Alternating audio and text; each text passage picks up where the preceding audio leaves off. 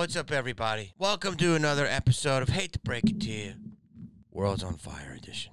I'm going to start right away by reacting to some videos, and who better to react to than myself? Now, something happened to me this weekend, and it was very interesting. I'm going to tell you about it. Because of social media, everyone has a voice. But let's just be honest, most people should be voiceless. You can clip that and send it to NBC. I don't care. A lot of people are NPCs. They're not well informed on many things. They're informed on White Claw, vaping, and having a big mouth. And, you know, unfortunately, if you watch Elton John or Adele, you're in awe. If you watch a football player, well, they're a little aggressive with athletes, but you're still in awe, but they can be aggressive. If you're watching, you know, Yo-Yo Ma on the cello, you're highly respected. If you're watching the Joffrey Ballet, you're besmirched with bespecklement. But if you're watching a comedian, you feel, a good comedian will make you feel like you're connected. A great comedian will make you feel like you're thinking. And maybe the best comedian will make you pissed off. But you should be pissed off at what they're telling you, not at them for delivering the message. The greatest title of a special ever. Chris Rock, Don't Shoot the Messenger. Greatest title, obviously. Because he was delivering harsh truths. Don't be mad at him. And that's why he's one of our GOATs. And, you know, the art form, as you know, is always disrespected. But now, with the alcohol, with the key lime pie, with the social media, with the echo chambers of your Facebook group, people are emboldened. I can do that with your local Jamokel TikToker selling out a fucking taco shop. I can do that. So even if they don't do that, the average audience member feels that, hey, they're funny because they made Tom in accounts receivable chuckle. It's the most disrespected form of all time. I can make a three-pointer at Staples. I've done it during rounds for a charity game. Doesn't mean I could do it against the fucking T-Wolves during garbage time. No, I made a shot. I was lucky. I can't make it a life, but that's, for some reason, comedy. You know, only the people that will really try it will respect it. Really try it. So with that being said, audience members just feel more and more. We're in a very electric time period. People say stuff, it's instant reaction, blah, blah, blah. So anyway, I experienced the first thing that they talk about in the news, and I'm going to watch the video. So I didn't have a heckler at all. I was 56 minutes into my show. I usually do an hour four. Because in this audience, they already had 3 great comics. They had Dennis, who did 8. They had Jason do 15. They had Ryan do 10. That's 32 minutes, 33 minutes. And then I come on an hour or whatever and change. I got my first sponsor, my first legit sponsor. And it's underwear. And it's Sheath underwear. Now, I didn't take them out before. Now, these are really interesting underwear. First of all, they smell really good. I mean, they don't smell good. That was gay. They do smell good, actually. They're soft. That's why I put it on my face. They're soft underwear. They're naturally cool. Okay? They're called Sheath underwear. They've got this cool logo on them. And then their whole gimmick is that you put your donger, you put your stuff there, and then this is a to-do. I mean, then you put your tube in there. I don't know if you can see that. So your donger rests, your bits are in there, and your kibble is in there, and then it's literally like, it gives you a nice little extra package there if you like that, if you're a person that wears jeans. And they got these cool colors. They're funky. And I'm going to tell you something.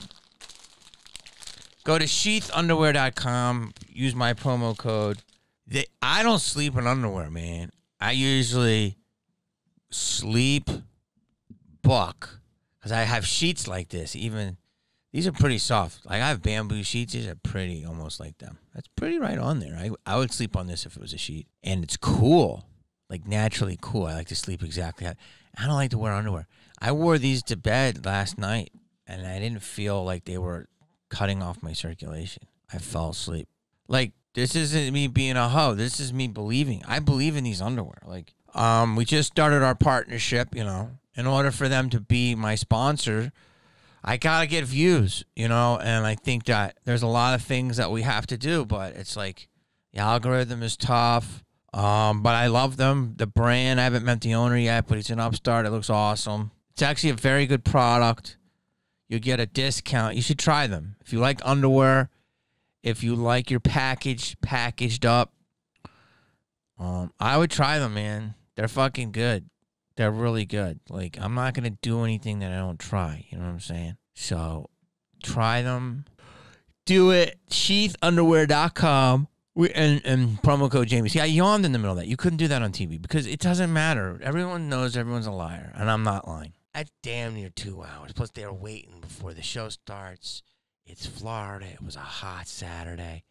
You could get loopy. So I'm like, I'm not going to go past 60 minutes if I even get there because this crowd is great. They were hot, fucking fun, completely respectful, just looking at you with open eyes. And they were awesome.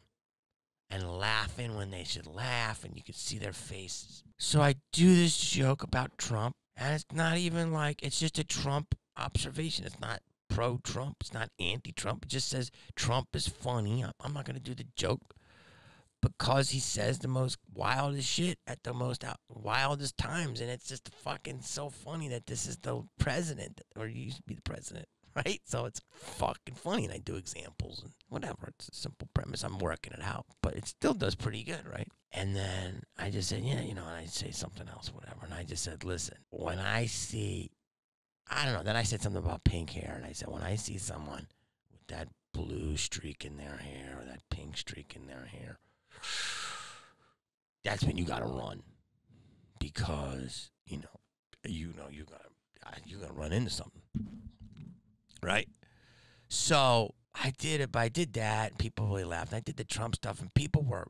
I'm not gonna say anything. I'm not gonna suck my own dick, but people were howling. It's getting better, this bit. It's not there yet, but it's getting better, and they were howling. And this was like on an hour 50 in of the whole show, like I said, and they're fucking key lime pies and all stuffed. And I was like, this crowd is so good. I'm going to get off like right after this. I'm going to like one more bit. I was about to go into my closer, I was about to sing some Christmas shit. I'm kind of happy that I didn't have to. And all of a sudden, after all the laughter died down, I just heard, it's fucked up.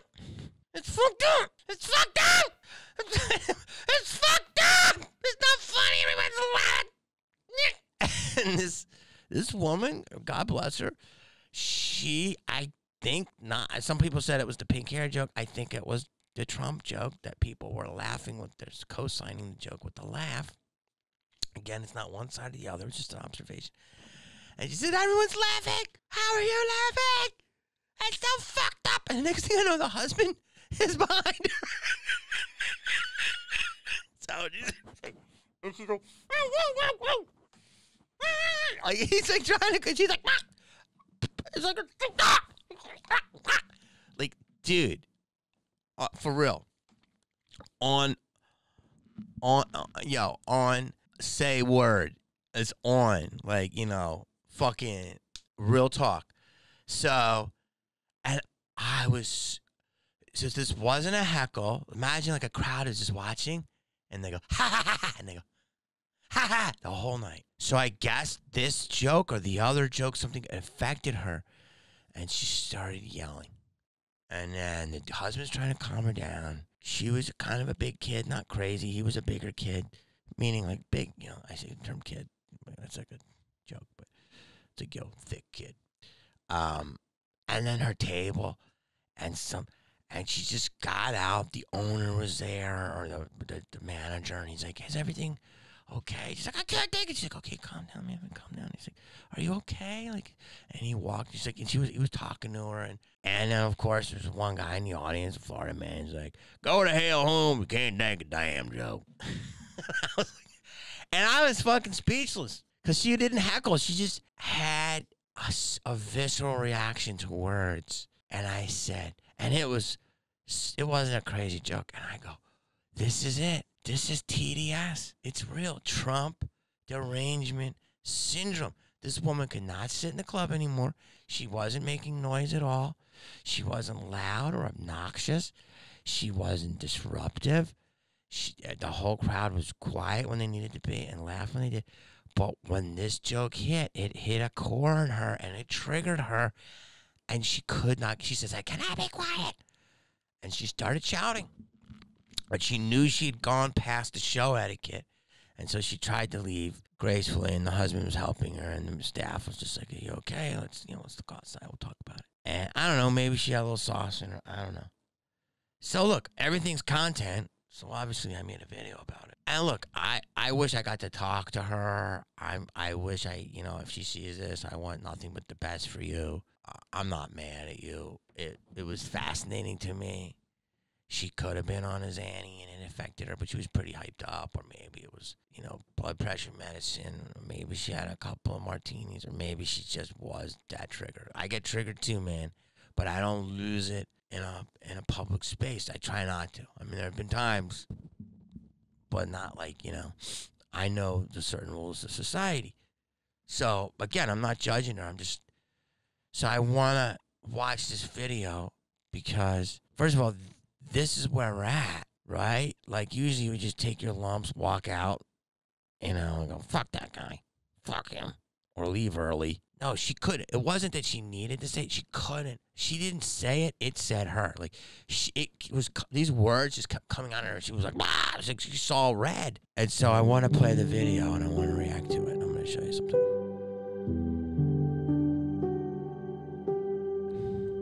Like, this is a blessing to do what I do. Like, I'm blessed. It is. I want to say, man, I'm appreciative of you. I love you. It's okay. I'm sorry, man. Sorry. No, I don't want to be like that. I know. And we'll all talk about me. I'm sorry. She's really... I feel right there. Like, she's like, I'm sorry. She's sweet. But she's like, I can't. Like, she's like remember the chicken lady? Chicken lady. Well, I don't know where you're going. Chicken lady. Kids in the hall. She was kind of getting chicken lady. She knew she shouldn't be doing it, but she just couldn't hold it back. That's wild. But I mean, I get it. But but everyone was enjoying it. And the fact that they enjoyed it made her more mad. And we'll all talk about me. I'm sorry. I'm sorry.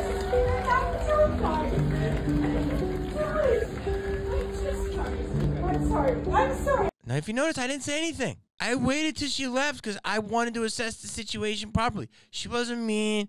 She wasn't angry. She just was triggered. So I didn't want to go after her. I know. And we'll all talk about me. A little paranoid. We'll all talk about... I'm sorry.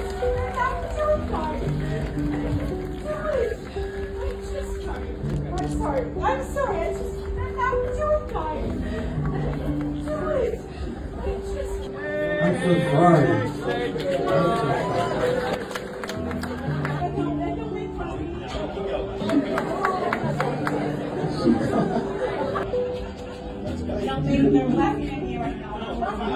She's a little paranoid, but it is a comedy show, man. And we are going to laugh because that was unprecedented. Homies out there trying to wrestle this fucking bull.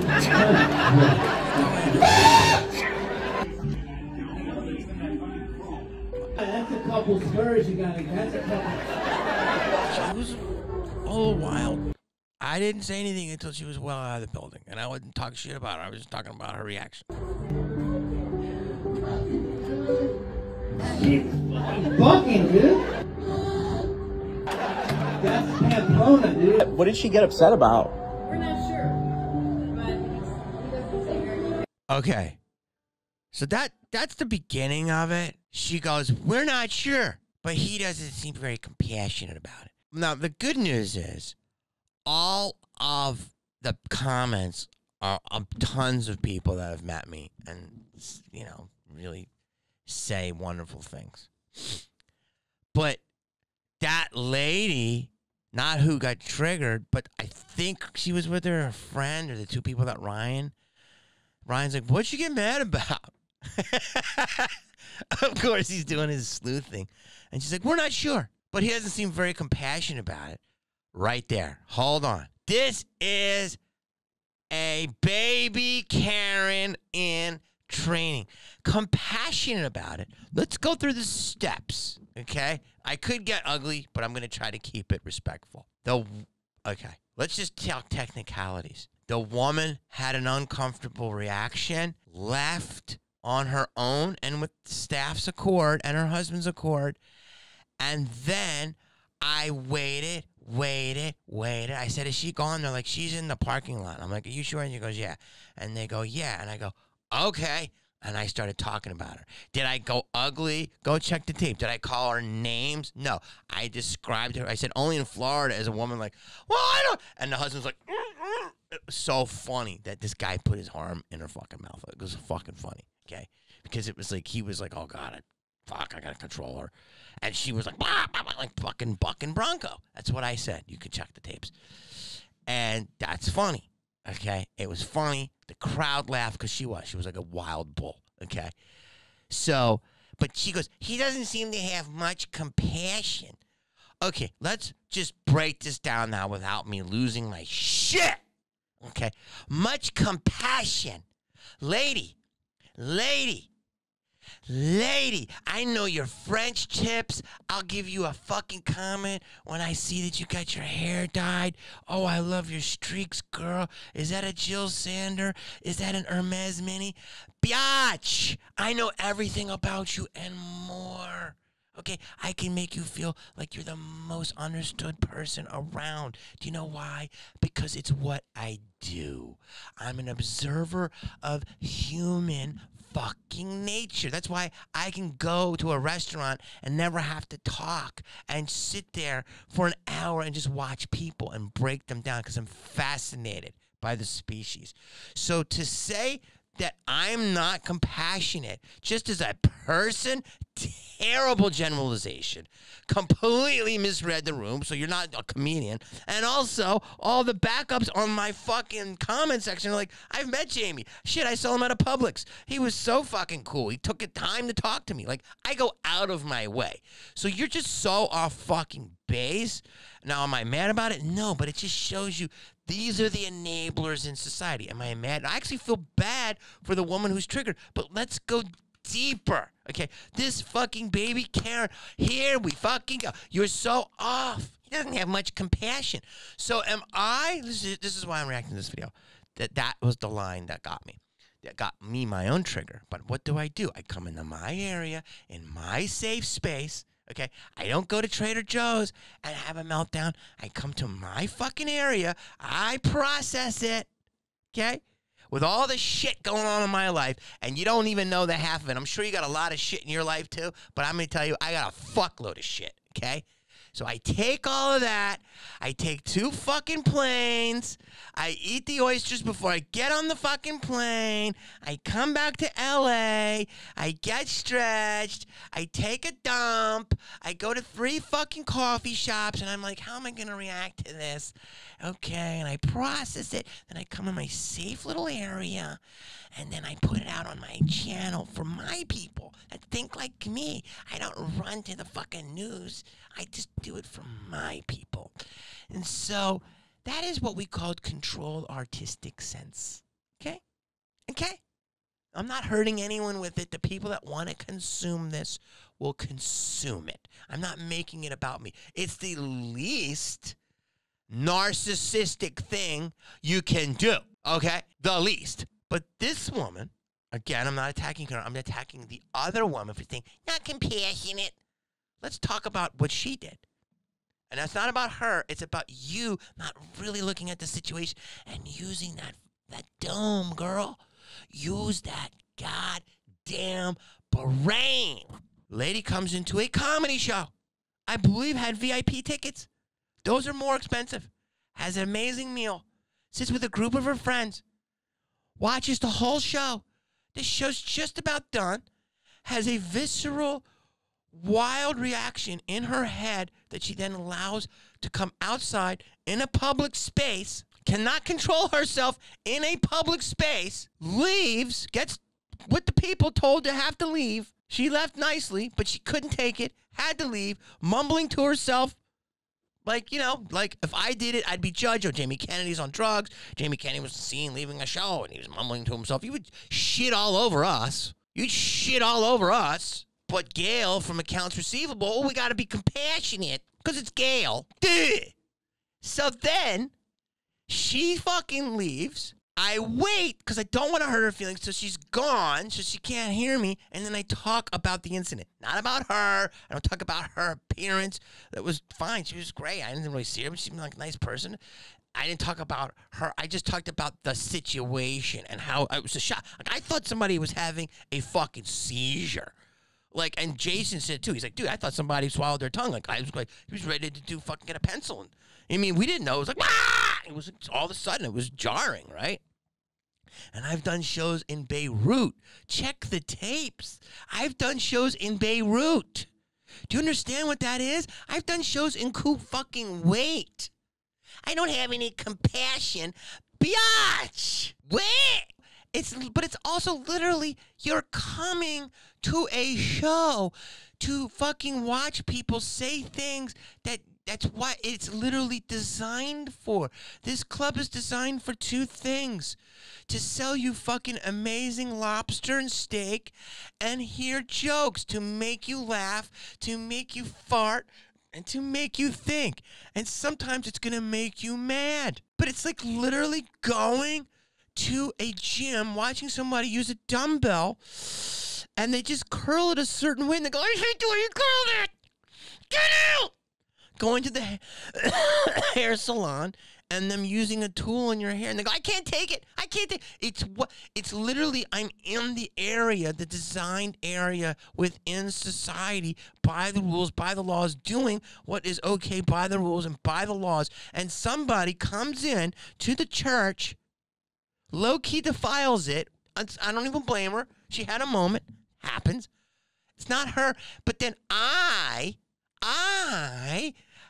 am supposed to be Jesus Christ when I didn't even do anything. I was kind of apocalyptic. I wasn't Jesus, but I wasn't bad. I was like definitely one of the disciples. I was like, I hope she's okay.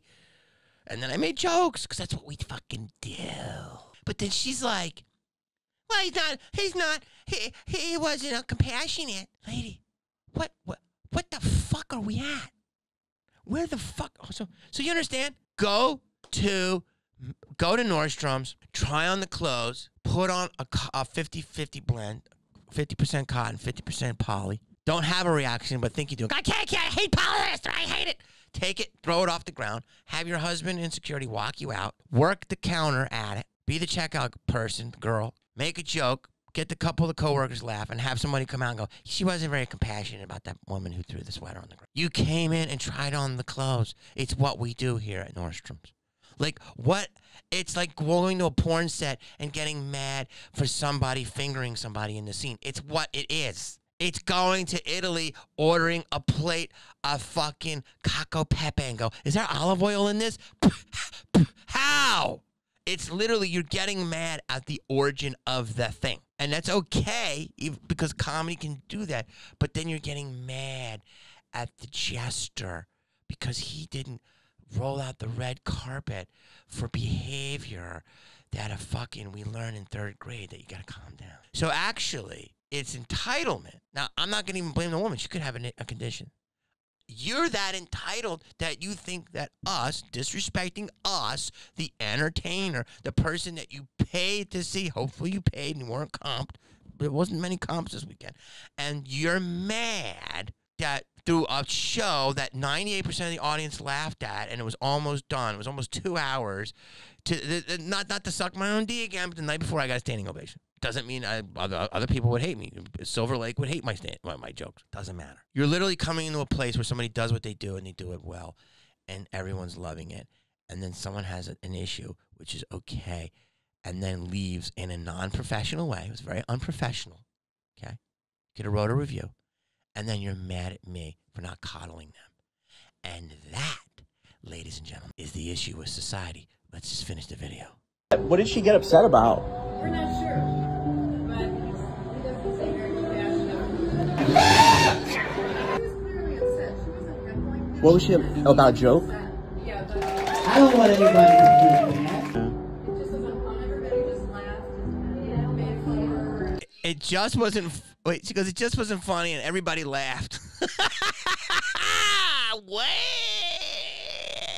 See, I think this woman was at her table, so she's like, "It just like, lady, you. If you're her friend, you gotta separate it. Don't take your. I mean, unless you don't think the joke's funny, then that's okay. But don't like try to save face because it's your friend. If you liked the joke and you thought, man, I don't know, my friend lost it. Be honest. But if you say, I just don't like it, that's fine. But there's more to come to this. Okay.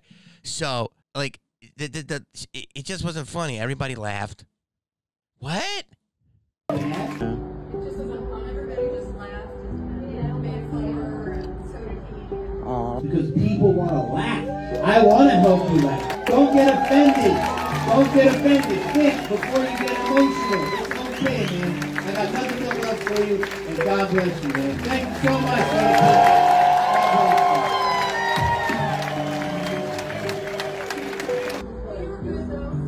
Thank you. I'm sorry. I'm sorry. I just I'm a drunk guy. The greatest thing is this woman who's like a baby Karen, looks like a teacher, tells Ryan Joseph who killed, who's hilarious, who's original as fuck, who's demented mind. He is like if Stephen Wright went to Chernobyl. That is Ryan fucking Joseph, okay? He is fucking neurotic. He's crazy. He fucking can't hold a job for more than a week. But he will murder on stage. He will get everyone's attention.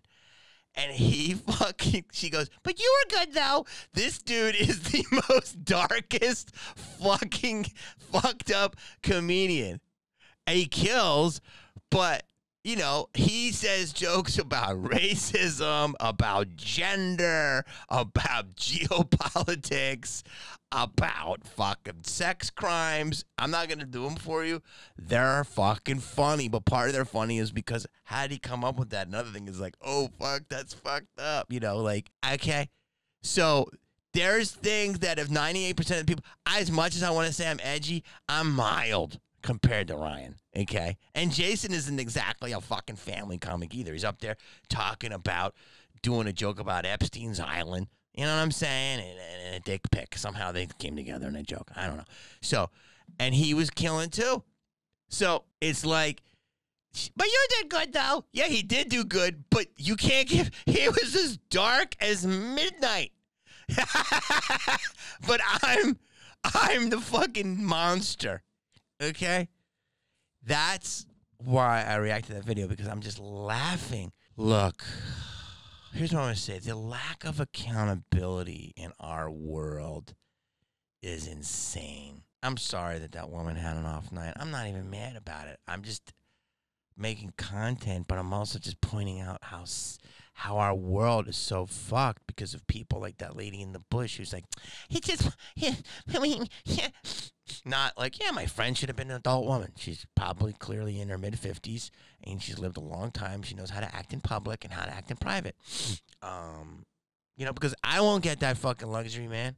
I can't even go to a fucking Wendy's, and if I say some shit, somebody will tape me and send it to TMZ. It's happened a fuckload. Go Google me with TMZ, okay? So I can't fucking afford you that luxury. And my life is more invasive than yours, unless that was fucking Adele in the bush. I don't know her. Or somebody that is always has cameras around them or whatever. Not that it happens to me, but it definitely happens. Like, are we at the place where we have to put a sign up? I think some clubs do this. They're going to say, what you're going to hear, it may be triggering to some. So enter at your own risk. By entering these premises, you know that these are jokes and this is comedy. No one will be physically hurt, but you might emotionally be affected. Like, is that where we're at? Like, going to the gym, people may grunt and you may see people sweat.